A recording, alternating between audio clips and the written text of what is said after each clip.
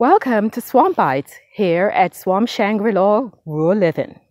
On today's episode, Jay will discuss and demonstrate, using Little Red, our Massey Ferguson tractor, how to shift gears with an old school manual transmission tractor.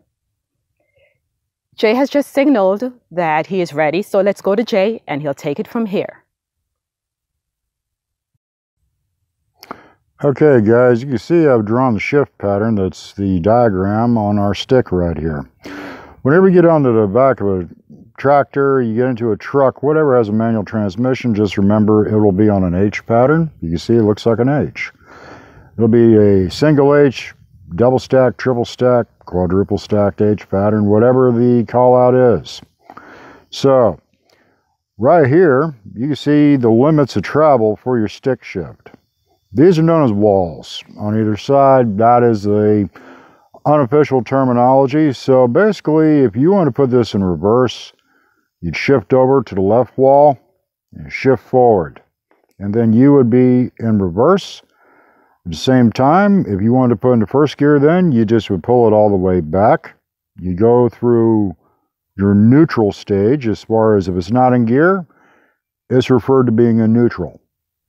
Just for your knowledge base. So we go reverse, one click into neutral, and then all the way back into first gear. And as you heard me say in the other video, that's pretty much where you only need to worry about being for the most part, because you're not going to be doing a lot of operations outside that. Now, if you really wanted to put it into first gear, burn second gear out of first gear, shift up, get up in mid-neutral, all the way to the right wall, and all the way forward into second. So, we're going to walk you through this, and I'm going to show you about using the clutch, and also about using the walls for your indicators. Now, there's no guide springs or mid springs on most tractor transmissions, like you would find on heavier gauge transmissions. So it isn't going to be you pop it out of gear and it automatically rights itself. You pop it out of gear, you pop it out of gear. So it's like a worn out transmission, only from day one. So stick around, we're about to show you something. All right guys, we talked about walls. Left wall, right wall. Left wall, right wall. The wall is the extent of your transmission and your ability to move your shifter. It's also the extent of your transmission pattern. So, reverse, you see would be over on the left wall and all the way up. That is reverse gear. Now, you want to put it, you're here right now. Now, if you want to put in first gear, you need to drop it down one.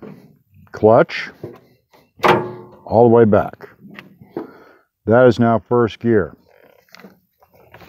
as you can see in our shift pattern diagram. Now, let's say you need a little more speed, but not a lot. So now we're going to take it all the way up. We're going to go to the right wall and up to put it into second gear. So, clutch, up, wall, up. Now you're in second gear, and everything's fine, as you can see. Now let's say you're going up a grade, or you're about to go down a grade, meaning a hill, or an incline, and you want to put it back in first gear. Clutch, neutral, wall, back. And now, guys, you're back in first gear. So, you look at a shifting pattern, look at the stick, check out the clutch, and that will show you the spread of shift. And don't forget about your range. You'll keep it in low range. The turtle. You'll either say low, high, L or H, or it'll have a turtle or a rabbit diagram most of the time on there. So basically this is just to give a little more in-depth of how to operate this. And these two sticks are used in conjunction with each other. And again, don't ever worry about the high range. You're sticking to low range, and you got your operational gears right here. Just get on the back of it, guys. Have fun with it. Work your way through it and get used to your piece of equipment.